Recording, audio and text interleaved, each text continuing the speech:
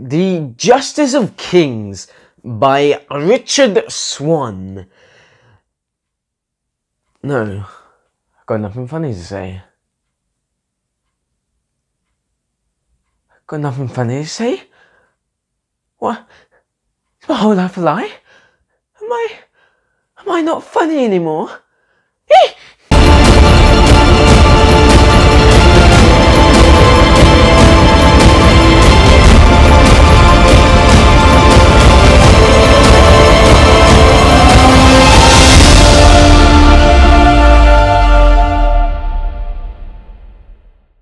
Hi guys, my name is Matt, also known as Miggins on Twitter, and welcome back to my channel, Hobbit Hole Books. If you are new here, I just want to say thank you for joining me. I do reviews, I do not funny things that people seem to find funny, but they just make me laugh. And I've just passed 250 subscribers, so check out the giveaway video if you haven't seen that yet. I just want to thank you all once again. It's amazing to kind of surpass that goal of mine, and it's a joy and an honor to do this for you all. Now today I am talking about the book Justice of Kings by Richard Swan. This was a really good book. Let me just say that off the bat. I can't contain my excitement. I honestly think it could be a contender for Book of the Year right now, especially as I'm partway through the sequel, nearly halfway through, and that book, I'm loving that one as well. And I know I say this so much, and I know I'm so enthusiastic, and there's loads of people out there probably thinking, this guy's such a hack, he always likes the books, he never does a bad book review. And it's true, but, you know, I genuinely read the books I enjoy. I am big on this review. If this was crap, I would tell you guys, I would burn it in a dumpster fire just for the views. No. Maybe not quite that. Actually, I'm quite unhinged, so you never know. Anyway, I genuinely loved this book. That's, you know, that's just the tagline for this review. I loved it so much. Let me kind of tell you about how I got into it. So, I actually got this book. You'll be seeing a vlog at some point when I'm sort of partway through editing it of my trip to London a few months back where I saw Lord of the Rings. I went to visit Waterstones Piccadilly, and that's where I got this book. And it's one I'd seen blow up on Twitter and things, and everybody was hyping it, and I've been so disappointed recently with some books that haven't lived up to the hype. Red Rising. And so I tempered my expectations because I really wanted to enjoy the book, and I thought I better lower my expectations going in, because surely it cannot live up to all these wonderful things that people are saying about it. And no, it absolutely surpassed the hype. I do think lowering my expectations did assist with that, so I wasn't going in with super high expectations, so it was relatively easy to surpass what I was expecting. But still, I love this book, and let me tell you why. Now, I am going to try and keep this on track, so I'm going to be using my written review to help me keep this from going off track into a mess. Let's read the blurb. It's only a short one. No man is above the law. From a major new voice in epic fantasy, the Justice of Kings introduces Sir Conrad von Volt, an Emperor's Justice who is a detective, judge, and executioner all in one. But as chaos, and we all know I love chaos, threatens to engulf the Empire, these are dangerous times to be a justice. Now, I mean, apart from the obvious hyping and exaggerating at the beginning there, I think that's a really cool blurb because it gives you enough of a flavour, but it doesn't spoil what's going on in this book. And believe you me, you do not want what's going on in this book spoiled for you. And so I'm going to be staying well clear of that today, because it really surprised me, and it can be difficult to shock me with, you know, where things are going. Now, it wasn't like a major twist, if that makes sense. It wasn't like a, oh my god, this person was this evil thing the whole time. It was more, okay, I didn't expect the book to go in this direction, which is one of the best kind of twists, I think. But yeah, so that was a blurb.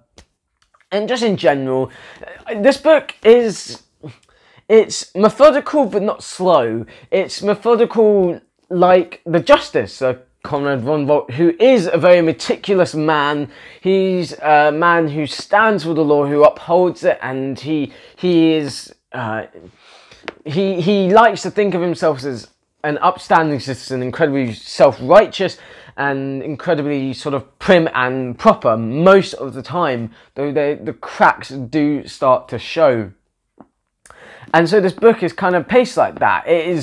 You can tell that Richard Swan, he used to be a lawyer, he knows the kind of procedures and things that go on in a court of law, and so you can feel that vibing throughout the very heart of this book.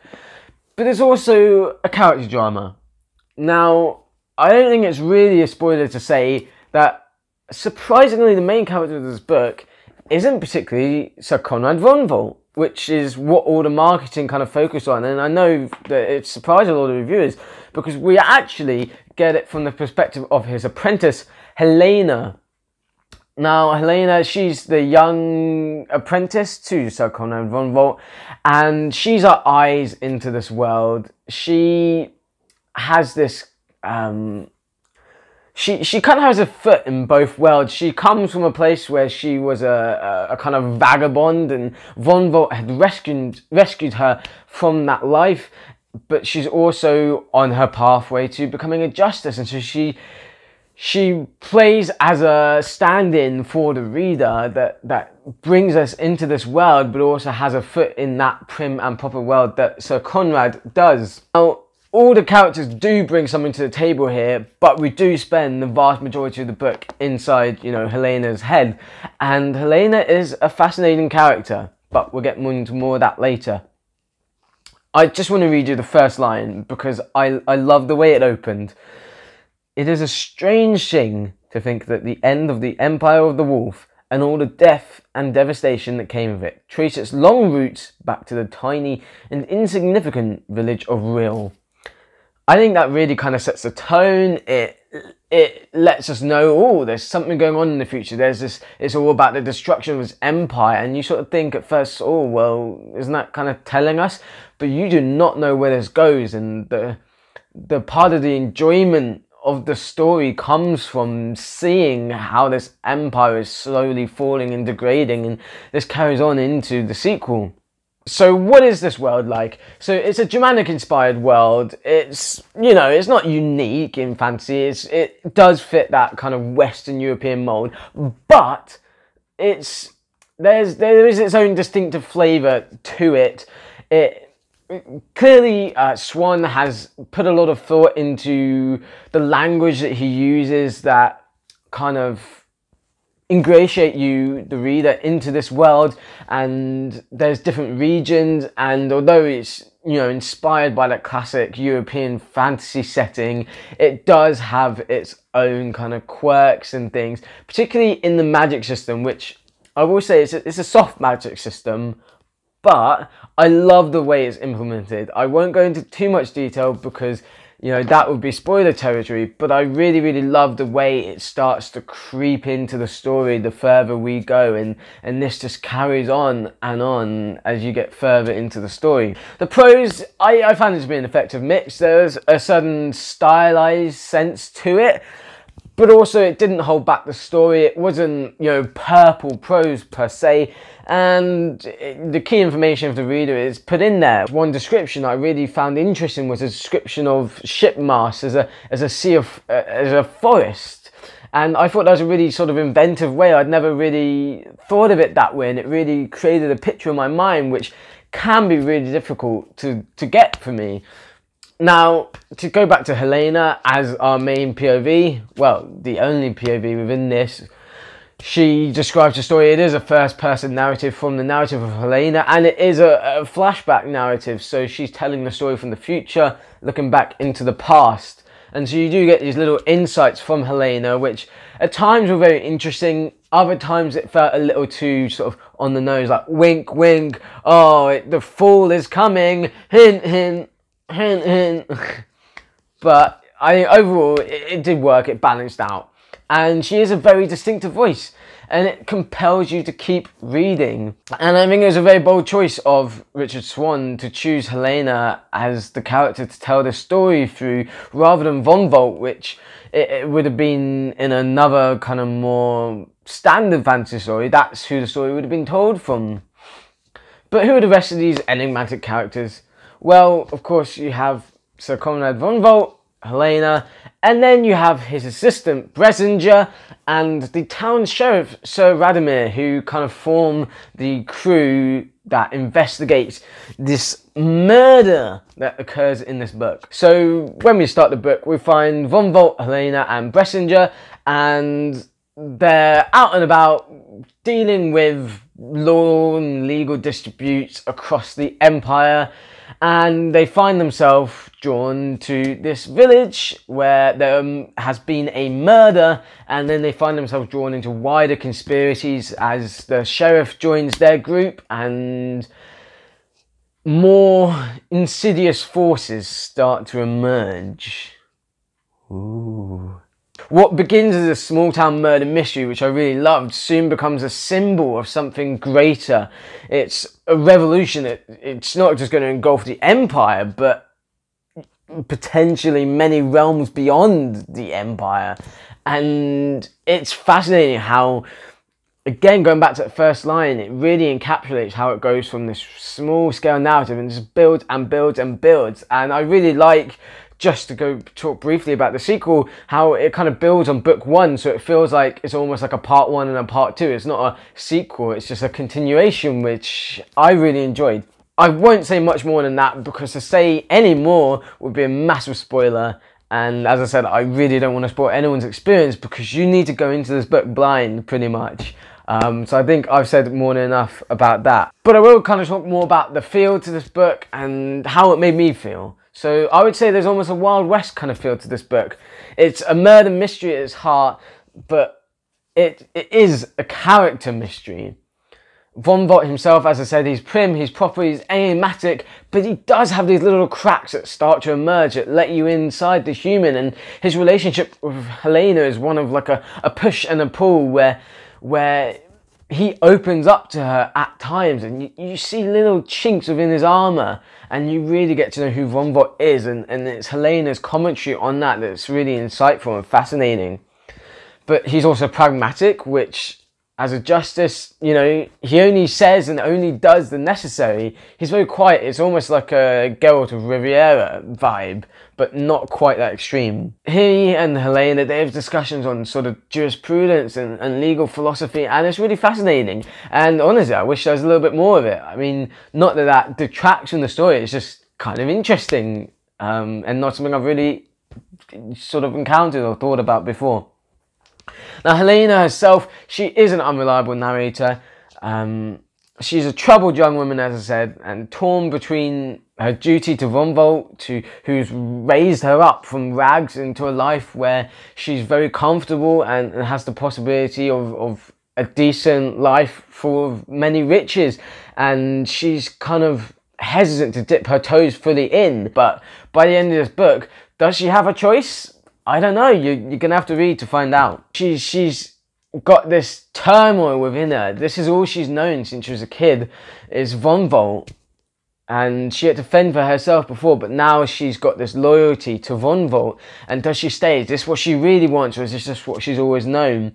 Her narrative is fascinatingly revealing, and it really allows us to dive deep into her fears, into her struggles, and it creates this really compelling character arc. Now, one of the other unique aspects is seeing Von Volt through her eyes and the insights that she gives us as the reader through her perspective. And you do have to remember that it is her perspective, that she is an unreliable narrator, and so you're always sort of questioning things as you go through. At least I found that, because there's always little comments that she's added on as she's reflecting on things that, you know, she wouldn't have thought at the time, and you have to kind of separate these future comments from what's happening and kind of take it all in. It's hard to describe. The pacing of the book, it's fairly consistent. As I said, it's fairly methodical.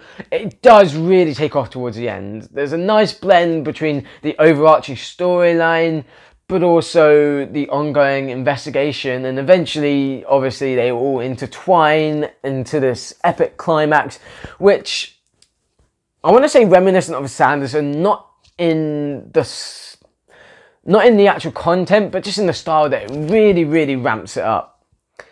And at times, it did feel like there would be okay, this is the murder mystery storyline part, and now this is the, oh no, there's growing fears for the Empire part, and then, oh, back to the murder mystery.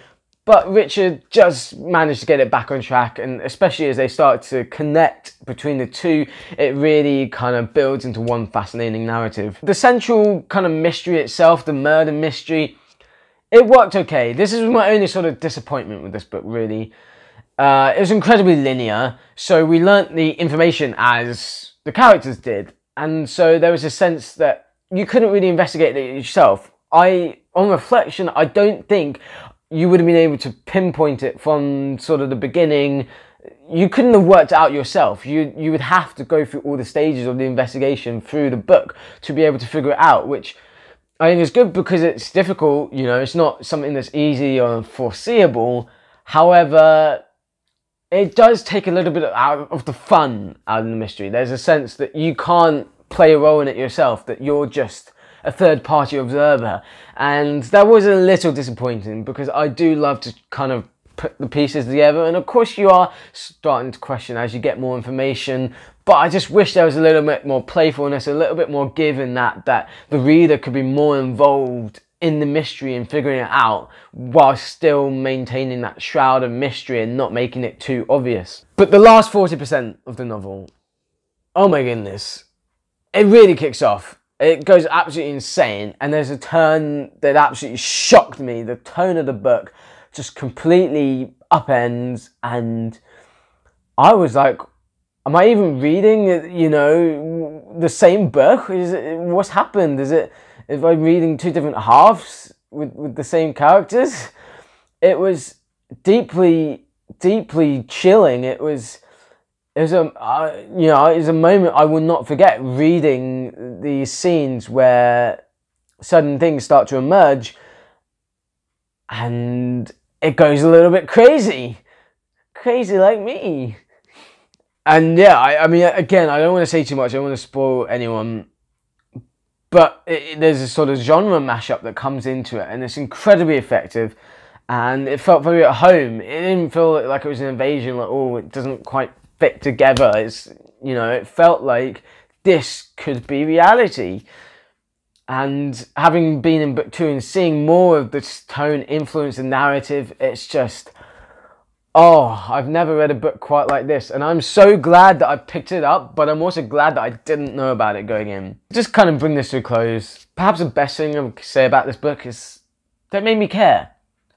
I did very, very subtly cry, and that's not easy for an author to do with me. The relationship between Von Vogt and Helena is professional, but it's beautiful. It's really the heart of this narrative. And of course you have the whole crew. We haven't really talked about Bressinger and Sir Radomir, so I'll talk about them a little bit now. So Bressinger, he's the assistant.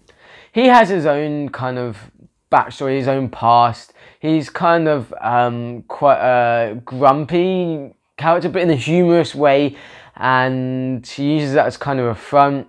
But he's also got a heart. He's got a good heart. He cares. But he's not in it that much, and this does carry on to book 2. I do feel that perhaps he has been kind of left behind a little bit. With Radomir, I really enjoyed Radomir. It's interesting, the way we're introduced to him, he's kind of a typical town, kind of drunk sheriff almost. And I was thinking, oh, here we go, it's, you know, the corrupt sheriff. But he actually surprised me with how different he managed to be. And he's one of my favourite characters, actually, going into the sequel. He provides a lot of wisdom, and he's also another entry point into the world because, you know, with Helena, she's been with Von Vogt for a while, but with Sir Radomir, you know, he's just met him in this book, and, you know, he's really new to this world entirely, and to the law. He's just, you know, the layman. He's got no idea, whereas Helena has some. And he's really sweet, Sir Radomir. So I really liked him. And I like the name Radomir. I don't know, it feels like feels like Radagast. It rolls off the tongue. The characters really, they did make me care, and I do care about this empire and what happens to it. Now, the climax of the book, it leaves it in a suitably exciting position whilst not leaving it on a major cliffhanger, and book 2 does actually kind of start off literally from where the last page ended, pretty much. It kind of deals with all the necessary plot lines while still leaving this overwhelming feeling of unease that this isn't quite over yet, that there's more to come. And you will absolutely be compelled to read on. Overall, I can already tell this is going to be one of my favourite books of the year. I bombed through this book. This combination of character and genre blending mania is the only way I can think of to describe it. It was just wonderful. And I was going through a reading slump after this. And I don't know if it's just a case of book hangover or what, but this book really stuck with me. I highly, highly, highly recommend it. Even though the world building is, you know, typical European, I've seen some detractors say, you know, I'm not going to support this because it's not diverse enough. And I understand that, I do, but I also think you'd be really missing out on a quality novel. Really, seriously, one of the top contenders for book of the year. Thank you guys once again for watching. I'm hoping to get a Scottish vlog out this weekend on my adventures up in Scotland. It depends on if I do overtime this weekend. But hopefully you'll have something in your eye holes and ear holes by Sunday. And I can't wait to bring out more to you guys. Thank you all for subscribing. Please like, share it. I'd love to have more people come join in the fun here and find some new wonderful reads. And hopefully this book is among them. See you next time, guys.